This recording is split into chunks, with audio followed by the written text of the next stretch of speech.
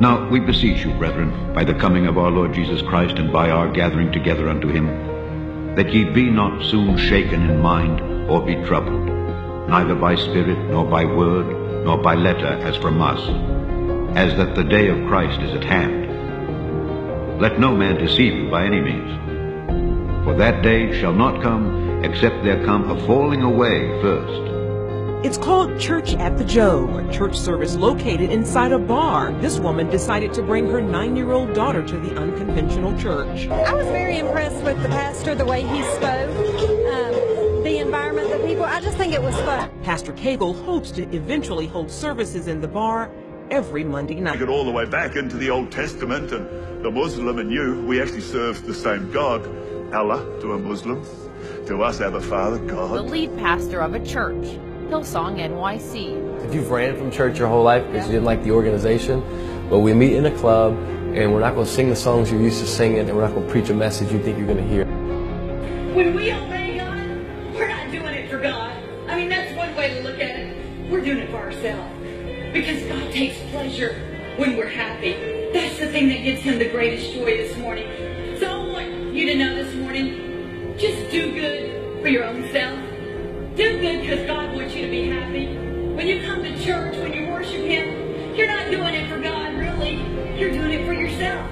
Because that's what makes God happy. Amen. For the time will come when they will not endure sound doctrine, but after their own lusts shall they heap to themselves teachers, having itching ears. And they shall turn away their ears from the truth, and shall be turned unto fables. They that forsake the law praise the wicked, but such as keep the law contentment. Let me tell you something, there's a full-out war going on this subject right now. Since today, and where I feel offended, and where I feel like people are wronging the Bible, and where I feel like the problem is not with the world. I don't expect the world to stand with God. I don't expect all this new evangelical, fake, Christianity of today, these big fun-centered churches to stand with God. Do you know who I'm expecting to stand with God? The Bible-believing, independent, fundamental, so-called Baptist preachers.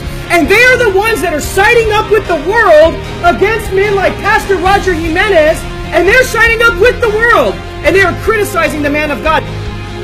And the reason why is because there are Christians all over this city, all over this state, and all over this nation, yet the world, that have the same exact Bible that we read. And they're reading Leviticus 20:13. They're reading Romans 1. They're reading Jude and 1st and 2nd Peter. They're reading the entire Bible in context, and they're wondering why their pastor behind the pulpit is saying nothing about it. And he's supposedly supposed to be preaching these relevant sermons that are just, for us today, the relevant sermons. What can be more relevant than this fight that is going on right now? And it's not a fight against Pastor Jimenez. No. It's not a fight against Pastor Anderson or Pastor Romero or Pastor Berzins or any other godly pastor. The fight is against the Word of God. Now look down at 2 Timothy 1, verse number 8. This is Paul writing to Timothy. It says, "Be not thou therefore ashamed of the testimony of our Lord, nor of me as prisoner, but be thou partaker of the afflictions of the gospel according to the power of God." The Bible, he's saying right there, don't be ashamed of the testimony of the Lord Jesus Christ. What is the testimony? This is the testimony. This is the testament that God has given us about what God was. And you know what it is? Is people just don't understand the God of the Bible. And like Pastor Jimenez said, it's like we can't just look at these verses in the Bible that talk about these sodomites and these perverts and just pretend like they're not there. Here's a question I have for, the Rock of Roseville. When have you ever been afflicted for the gospel? When have you ever suffered persecution for taking a stand? Here's why, because you don't take any stands. And look, let me say something. We've tried it their way.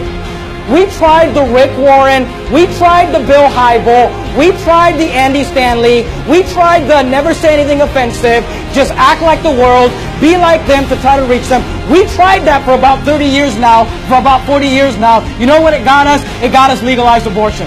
You know what it got us? It got us legalized sodomites getting married. You know what it got us? It got us this transgender movement. It's got us nowhere in America, and we need to get back to just preaching the Bible, living holy, living separated, saying, "Thus saith the Lord God," and actually being different. That's what it takes in America. We need to get back to biblical Christianity. But today, you know, we tried it. It didn't work. Give it up. I know you got rich, but it did nothing for America. So what do we need today? We need men to man up in the pulpit. Look, if you can't come into church when there's protesters out there, you know, how do you think you're going to make it during the tribulation? I mean, if you can't come to church because somebody's going to yell at you, how are you going to serve God when they're trying to kill you? I mean, how are you going to serve God when you know, I mean, good night. I think there's some Christians who are going to take their own lives, I guess, because if you can't stand up to that, you're not going to stand up to the mark of the beast. You can't stand up to that, you're not going to stand up to the Antichrist. I mean, we need a Christianity that is disciplined enough to say, I'm not going to be distracted, I'm not going to be intimidated, I'm not going to focus my attention on anything but the voice of God. Ye are of God, little children, and have overcome them, because greater is he that is in you than he that is in the world.